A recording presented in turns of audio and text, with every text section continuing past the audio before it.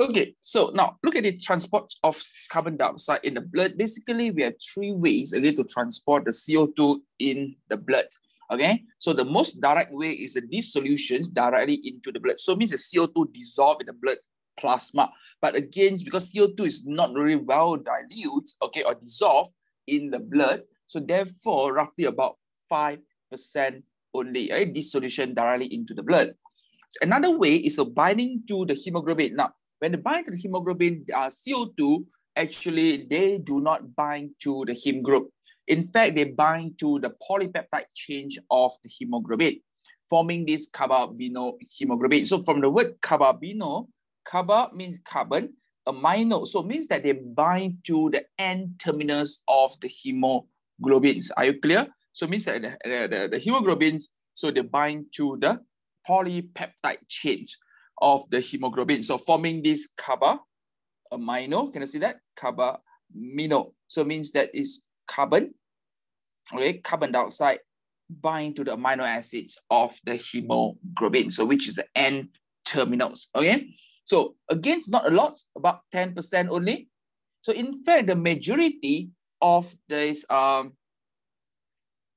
dioxide actually will be converted to hydrogen carbonate, or we term it as bicarbonate ion, which is HCO3 minus. Okay, so majority of CO2 can be transported or are transported in this form, which is very, very effective form for us to carry and transport the CO2. Because if it depends on these solutions and carbaminohemoglobins, we only take about like 15% total up for these solutions directly into the blood, and also formation of carbaminohemoglobins, it will take about 15% only. So it means that the remaining 85% have to depend on this bicarbonate ion or hydrogen carbonate ions. Okay, so let us look at what actually take place during the process. Okay, what actually take place during the process of the conversion. Okay, now let's say this is a respiring tissue, right? And a respiring tissue here. So we have the muscle cell. Okay, the tissues. Yeah, our muscle can contract. Okay, this is our muscle. Okay, then you can see that at the muscle here, you have tissue fluid, and then you have the blood capillary. So this is a blood capillary. So inside the blood capillary, then okay, this is tissue fluid. Okay, this is inside the blood capillary.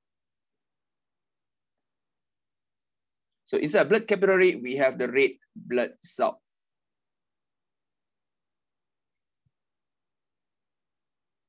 Okay, so the cell.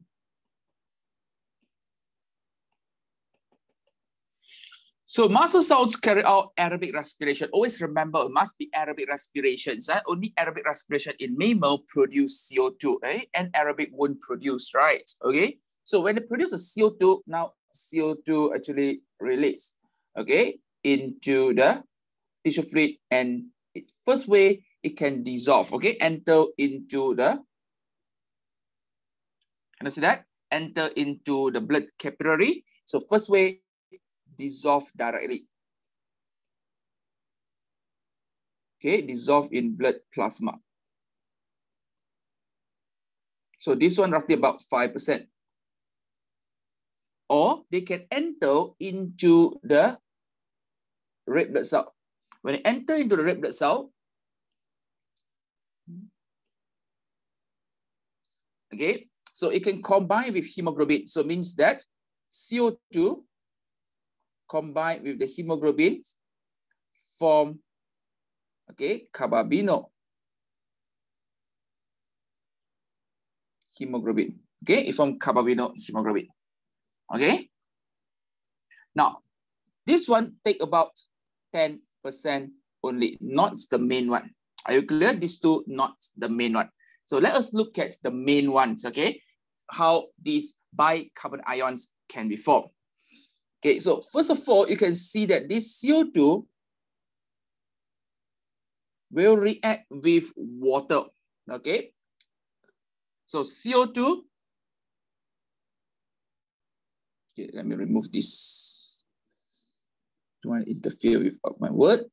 So CO2 react with water. Okay, this CO2 react with water. So this is a reversible process. So the enzyme is called carbonic anhydrase. Carbonic anhydrase that we have learned about this before. So these carbonic anhydrase have the very high turnover number.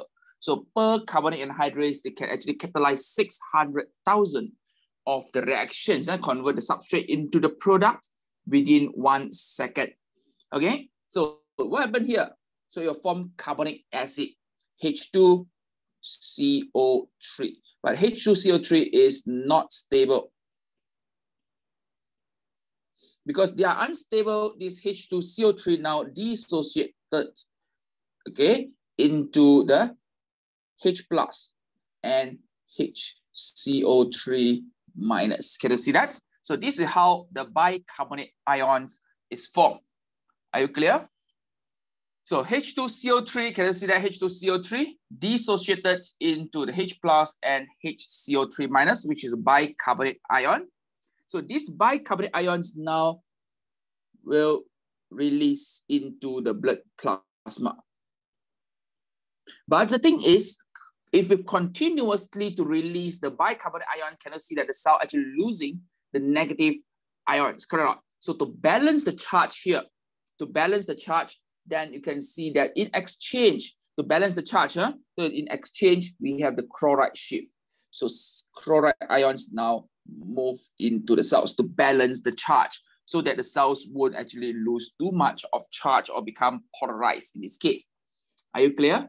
Okay. Now, the main issue, the main thing that we're going to discuss here is the H plus ion. Now, because free H plus, okay, I understand. So we say free proton, they actually will cause the acidity to the cell. How you cause acidity to the cells? By lowering the pH. Are you clear? So with the more and more H plus ions present inside the red blood cell, you're going to lower down the pH of the red blood cell, and it's very, very dangerous. So in order to reduce the free H plus, now H plus now can bind with the hemoglobin. Okay, H plus need to bind the hemoglobin to form hemoglobinic acid.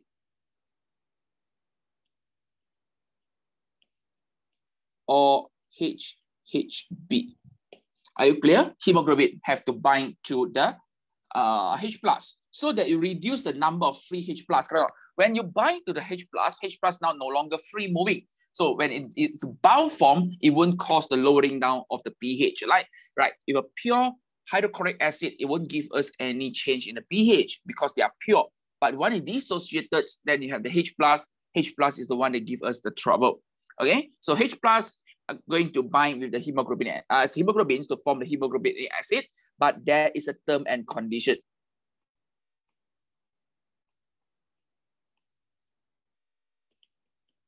What is the term and conditions? Term and conditions say that here, HB have to release, HbO8 have to release oxygen first, so that this HB now can bind to H plus. So indirectly, you can see that H plus actually lower down the affinity of hemoglobins for oxygen. Can you see that? So remember yesterday we talked about the Bohr effect. The Bohr effect actually because of what? Because we see that from the graph, from the experiment, we see that the graph now shifted to the right. When the graph shifted to the right means that affinity decrease, correct or not? Okay, so compare back what we have learned yesterday now. The previous lesson. So this is a percentage saturations. This is a partial pressure of O2. So under normal conditions, you can see that we have the sigmoid curve. But when the partial pressure of the is normal, PCO2. But when the partial pressure of O2 is high, you can see the graph shifted to the right. Okay, so this one is with the high partial pressure of CO2. So shifted to the right. When shifted to the right, we check at the 2 kilopascal here. You can see that initially is about 20% of the saturation now become roughly about 10%. So means that you have the extra release. So means that O2 release more readily. Why O2 release more readily? Because the affinity of hemoglobin for O2 decreases. Correct? When affinity decrease means that hemoglobin don't like O2 anymore. If don't like O2, release O2. Are you clear? Can I see that? So Ball effect didn't state why. Ball effect just showed that there is an extra release of the O2 from the oxyhemoglobin and show that affinity of hemoglobins for oxygens actually decreases. Can I see that? But why? Why this thing or this phenomena actually take place is because of the transportations of CO2. Because if you look at this, the transportation of CO2, we have three ways, correct or not? So first way forming, or dissolve in the blood plasma. Second way form carbaminohemoglobin. But these two are not the main pathway for CO2 to be transported to the lung. So it means that CO2 have to react with the water to form the carbonic acid, which is not stable. And the enzyme that involved here is the carbonic anhydrase. And this carbonic anhydrase catalyze the reactions to form this the carbonic acid. Carbonic acid is not stable, dissociated into the H plus and HCO3 minus. So this HCO3 minus we call as a bicarbonate ion or hydrogen carbonate ions. So this hydrogen carbonate ion or bicarbonate ion now move out to the to the blood plasma and dissolve in the blood plasma. But the thing here is we have to exchange it with the chloride. So this is termed as chloride shift. Okay, but the main problem here is the H plus. So H plus, what's the role of H plus here? H plus actually will cause the acidity inside the red blood cell by lowering down the pH. Correct or not? Okay, with the more H plus ions, then we can see that the pH decreases. Okay, this is very, very dangerous to the cells. Then hemoglobinic acid have to be formed by reacting this H plus with the proton with the hemoglobin. Okay, so the question here is when H plus want to bind to the hemoglobin, hemoglobin have to release the O2. So therefore, it depends on how many H plus ion. The more H plus ion we have, the more decrease in terms of the affinity. Correct or not? If you look at the correlations here, what's the correlation? We look at this. First, you want to increase the release of O2 from oxyhemoglobin. You want to increase. So therefore, we need to increase the concentration of the H plus. Correct or not? When concentration of H plus increase, means that I can increase the release. Because why?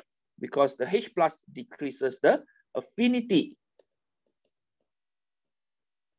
of hemoglobin for O2. So therefore, there's an extra release. But how to increase? Okay, I write again. How to increase the H plus concentration?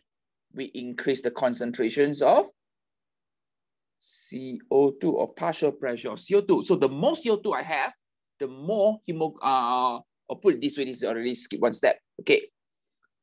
So in order to have more protons, therefore we need to have more carbonic acid, which is not stable. Correct or not? To have more carbonic acid means that we have more CO2 or partial pressure of CO2 increases. So can you see that the correlations now? When the CO2 concentration is high, okay, concentration of CO2 is high, therefore this one also high, proton concentration are high. So with a higher proton concentrations, therefore they will decrease the affinity of the hemoglobins for O2. So therefore, there is a release of O2, more O2 from oxyhemoglobin. So this is basically answer the question, okay, why this ball effect take place, okay? So what actually happens in the lung? So the reverse reaction actually take place. Now, what's mean reverse reaction? Now look at this, huh? So first, okay, so hemoglobinic acid dissociated now in the lung, okay, because partial pressure O2 is high, so dissociate now, okay, because O2 need to bind to the hemoglobin. So it means that we get the H plus and hemoglobin. So this hemoglobin now is free, right? So this hemoglobin now can take oxygen to form oxyhemoglobin in the lung. Okay, so step number one. Step number two, okay, bicarbonate ions now. Okay, bicarbonate ions now return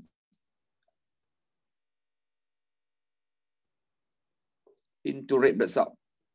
So what they do? So these bicarbonate ions react with the react with the bicarbonate ions. Okay, sorry, bicarbonate ion react with the protons to form, okay, H2CO3, which will dissociate now into CO2 plus H2O. So this CO2 now can diffuse out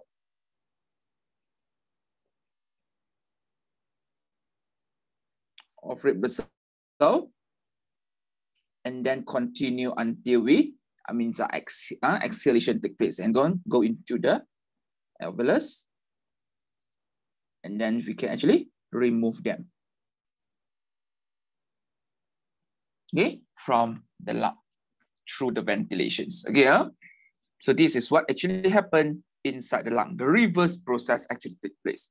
Okay, so the equilibrium now force the CO2 to be formed, and CO2 will be excreted out, okay, or will be removed out from our lung. Okay. Now let's look at these activity 6.14, carbon dioxide transportations. So in this case, we have the gas exchange at respiring tissues. As I said that, you can see that we can dissolve this CO2. Can you see that? CO2 dissolve in the blood plasma, about 5%, forming carbaminohemoglobin. Okay, forming carbaminohemoglobins about 10%.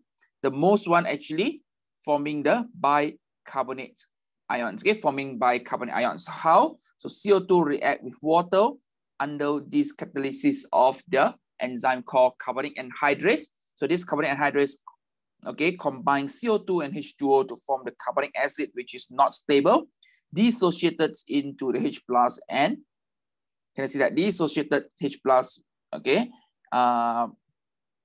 and also bicarbonate ion remove out, so chloride ion enter to balance the charge here, okay. Then H plus, what happened to H plus? H plus will bind to the hemoglobins to form the hemoglobinic acid, where O2 now is released for the cells. Can you see that? So the reverse process takes place inside the lung, where dissolved CO2 can actually diffuse, and also these dissociations of the CO2 from the hemoglobins again diffuse back into the lung, and the reverse process, can you see that chloride ion move out, bicarbonate ion move in, bicarbonate ion react with the H plus. So who release the H plus? Hemoglobinic acid release the H plus. Okay, and then oxygens now react with the remaining hemoglobins to form the HbO2 and continue to get HbO8. And then what will happen here? So H plus combined with the bicarbonate ion to form this carbonic acid. Again, the reactions, same enzyme, carbonic anhydrase. So we form water and CO2. Now CO2 can actually release to the lung. Okay, so take 5 minutes to complete the passage, okay, by using the given term. Okay, so assume that you guys have done. Now we're going to discuss the answer here. So first, carbon dioxide is more soluble in blood than compared to oxygens, okay? So, but even though they are soluble, they're about 5% of all carbon dioxide produced can be dissolved, okay, in the blood plasma. Okay, so about 5% on it. So second, carbon dioxide can enter into the red blood cells and bind directly with the terminal amino group, okay, or amino group of the hemoglobin. Okay, so this form transport about 10% only. When carbon dioxide bind the hemoglobin, then it will form what we call the carbaminohemoglobins. Can you see that? So from the word carbamino, you know that it binds to the amino group or amino acid of the hemoglobin. So they don't bind to the heme groups. Okay, always remember CO2 won't bind to the heme groups of the, they won't bind to the heme group of the hemoglobin. So the remaining 85% have to depend on this bicarbonate system. Okay, so binding of carbon dioxide into hemoglobin is reversible. So therefore, when it reaches the lung, the carbon dioxide can freely dissociate from the hemoglobins and expel from the body. So later, when you look at this CO, carbon monoxide is irreversible. Okay, carbon monoxide is irreversible, but carbon dioxide is reversible. So the third way, or the majority way of carbon dioxide molecule, about 85% are carried as part of the hydrogen carbonates or bicarbonates buffer system. I'll explain what is called this buffer system. So in this system, carbon dioxide diffuse into the red blood cell.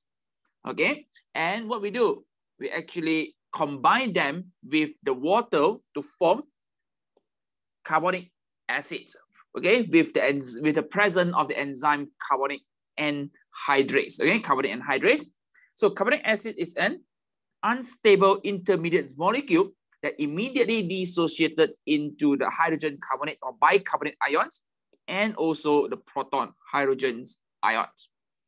So since the rate of conversion of carbon dioxide into the hydrogen carbonate ion is very, very high, so this reaction allowed for the continued uptake of CO2 into the blood down its partial pressure gradient. This is very important. Just now we said that why bicarbonate ion have to go out.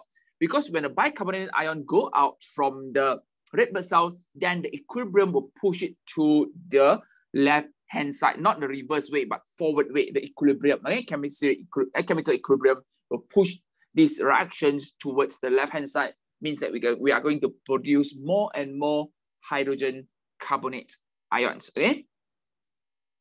So the dissociation of the carbonic acid also result in the production of H+ ions. If high concentration of H+ is produced, it can lower down the blood pH. However, hemoglobin now can bind to the free H+ to form hemoglobinic acid. So limiting the shift in the pH. So we don't actually make the pH drop a lot. Are you clear? Because hemoglobin is going to take this H+. Are you clear? So the newly synthesized hydrogen carbonate ion is transported out of the red blood cell into the liquid components of the blood, which is blood plasma, in exchange for the chloride ion. So in this term as chloride shift. So when the blood reaches the lung, the hydrogen carbonate ion is now transported back into the red blood cell in exchange for the chloride ion again. So one in, one out. So the H+ ion dissociates from the hemoglobins and bind to the bicarbonate ions. So this produces the carbonic acid intermediates, then convert back to the carbon dioxide. And also this will be catalyzed by the carbonic anhydrase. So during exhalations, we will be able to remove the CO2. So what is the functions of the chloride shift? Okay, so chloride shift is exchange of ion that take place in the red blood cell, because when we have this intracellular bicarbonate ions increase, then we have to export the bicarbonate ion out and then take in the chloride intake, take in the chloride ions. So as bicarbonate ion move across this special ion channel, ion exchange channel, a chloride ion is brought into the cell. So it means that it's antiporter. One bicarbonate ion move out, one chloride ions move in. Okay. So what's the functions here? Because the influx of the chloride ion therefore help to prevent the overall charge inside the cells from become too positive. Because you continue to leak out the negative ion, then it becomes too positive. So the idea of chloride ion enter is to balance the charge. Okay. So the presence of high partial pressure of CO2 causes the hemoglobin to release the oxygen. Okay, decrease affinity. Still remember in the Bohr shift. So PCO2 high, decrease the affinity. So how this can be achieved? So high partial pressure of CO2 are found in active respiratory tissue, which need the oxygen. So this high carbon dioxide concentration causes the hemoglobin readily combine with the hydrogen ions, forming the hemoglobinic acid. A high concentration of hydrogen ion in the blood lower down the blood pH. So hemoglobin now act as the pH buffer by removing the hydrogen ion from the plasma. Therefore, maintain the pH. But to do so, they have to release the oxygen. So therefore, we have the extra release of the oxygens. Okay. So another particle or another chemical compounds that can cause a similar effect as this ball shift is this 2,3-BPG, or we call it as a 2,3-bisphosphoglyceric acid. If you look at the figure 6.36, you can see that the black color line, this one is under normal, so without, okay, black color lines without 2,3-BPG. Okay, red color is the one that with 2,3-BPG.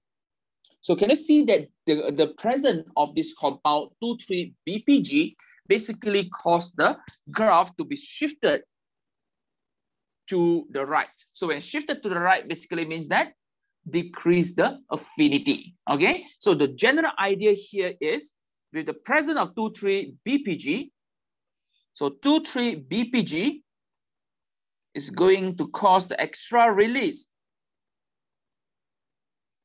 of O2 from hemoglobin. So means what? They decrease the affinity of hemoglobin for O2. Okay, so in this figure 6.37, we can clearly see that how this 2,3-BPG cause the extra release. Okay, now 2,3-BPG normally won't be released when your tissues have high supply of the oxygen. So when our body have sufficient oxygen supply, you won't see the 2,3-BPG being produced. But this 2,3-BPG will be released when our body experience hypoxia, means that not enough oxygen. Okay, or during that anaerobic condition, sometimes you can see that this 2,3-BPG can further trigger the release of the O2. So now you can see that we have this.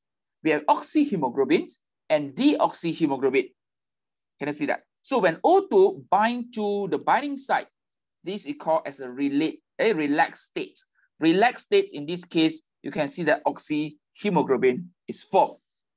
Okay, it's relatively quite stable in this case, but when the presence of the negative effector here, for example, proton actually, still remember, we say that the presence of the proton trigger the release of the O2, okay, during this what we call the Ball effect or Ball shift, correct or not? Okay, now another compound here is 2,3-BPG. So this 2,3-BPG is something like the what we call allosteric effector. So it binds to the allosteric site. For example, can you see the allosteric site? So when this 2,3-BPG bind to allosteric sites, now you can see that it will convert the oxyhemoglobin to become deoxyhemoglobin at the tissue there. So this 2,3-BPG going to bind to the allosteric site, expel out the oxygen. So therefore, our body will receive more oxygens when this 2,3-BPG is present. Are you clear? So these interconversions, so means that in the lung, 2,3-BPG no, lack of 2,3-BPG. So the chances for 2,3-BPG to bind to the allosteric site is lower. Therefore, oxygen can bind to the binding site and then go to the, okay, try to imagine, go to our tissue. Okay, in tissues, we have 2,3-BPG. So 2,3-BPG will do what? Bind to the allosteric site, release O2. So this way can help us to have more oxygen molecule to be used. Okay, so again, guys, spend about 5 minutes, complete the paragraph here. So we need to complete this passage by using the given terms. So let us look at what is the answer, or is the correct answer. So the oxygen binding curve for pure hemoglobin is markedly different than oxygen binding curve for hemoglobin found with the red blood cell. So it means that if you take out the hemoglobin and do the experiment only, and also the hemoglobin that you put them into the red blood cell, then the oxygen dissociation curve will be quite different. Okay, so when these two curves are compared, the curve for hemoglobin in the red blood cell now shifted to the right, okay, with respect to the pure hemoglobin curve. So it means that if I extract out hemoglobin only and do the experiment, you can see that they are located at the left-hand side. But if you put them into, or you take them from the red blood cells, then you can see that they actually shifted to the right, indicates that, okay, pure hemoglobin have actually much higher affinity for oxygen, correct or not? Because to the right, decreased affinity, to the left, higher affinity, okay? And will release much less of oxygen in exercising tissue as compared to hemoglobin in red blood cell. So if you look at it, if I use the pure hemoglobin only, it doesn't actually simulate the real conditions, correct or not? Because the real conditions is inside the red blood cell. So therefore, if you use the hemoglobin only, a pure hemoglobin, then affinity will be much more higher compared to one inside the red blood cell. So shifted in this case, okay? So this is due to the presence of this compound called 2,3-BPG act as an allosteric effector, okay? Allosteric effector to hemoglobin. So this 2,3-BPG is a naturally occurring molecule produced as intermediate in the glycolysis process. And if you look at this, deoxyhemoglobin is in a 10 state. Deoxy means that when you remove the oxygen in this 10 state, it's a very unstable molecule, and this drive the equilibrium towards the relaxed state where the deoxyhemoglobin will not exist for long and majority of hemoglobin will be combined with the or bound to the oxygen. Now, this is very, very important. Now, understand the concept here. In the, okay, in the, what we call this, tissue, in the tissue fluids, okay, this deoxyhemoglobin will be formed, correct? But they are very unstable. So once they go back to the lung, immediately they will take the oxygens already. Are you clear? So this is the idea, the interchange between the deoxyhemoglobin and oxyhemoglobin, the 10 state and the relaxed state. Are you clear? However, in the presence of this 2,3-BPG, this molecule will bind to the central pockets found in the hemoglobin, stabilizing the 10 states of hemoglobins and allowing it to exit without quickly converting into the relaxed state. So means that we don't want them to immediately, you try to imagine in the tissue. Now, what actually happens here in the tissues? When it releases, it may take back the oxygen in the tissues. Try to imagine, because the 10 states or deoxyhemoglobins, they are not stable. So means that once they release oxygen, they may bind back with the oxygen. So, but this thing, if with the presence of 2,3-BPG, then this 2,3-BPG will bind to the central pockets in the hemoglobin, the allosteric sites there, stabilizing the 10 states. So means that we not only release the oxygen, we don't let oxygen to bind back, okay, to the hemoglobins. Okay. So that is by binding the hemoglobin, 2,3-BPG decreases the hemoglobin affinity for the oxygen. So shift the entire oxygen binding curve or this dissociation curve to the right side. So this is what allowed the hemoglobin to act as an effective oxygen carrier in the body, unloading about 66% of the oxygen to the exercising tissues. Okay. So 2,3-BPG can help to prevent tissues hypoxia. Basically, we don't let the tissue actually lack of the oxygen. In the condition of low tissue oxygen concentration, such as high altitude, airway obstructions, or congestive heart failure, will tend to cause the RBC to generate more 2,3-BPG, because the change in pH and oxygen modulate the enzyme that make and degrade it. So the release is potential by the Bohr effect against, okay, so in which hemoglobin's binding affinity for oxygen is also reduced by lower pH and a higher concentration of CO2. So in tissues, the ATP demands oxygen rapidly consumed, which increase the concentration of H+ and the carbon dioxide.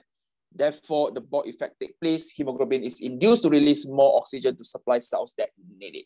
So what you need to know actually is very, very simple only for this part. So 2,3-BPG, what is their role? So with the presence of 2,3-BPG, they're going to decrease the affinity of hemoglobin for O2.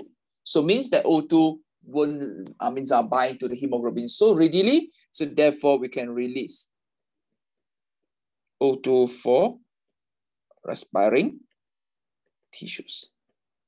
Okay, clear or not so far, guys? So with this, I've done for the parts, okay, relates to the CO2 transportations. Okay, so I off the record now.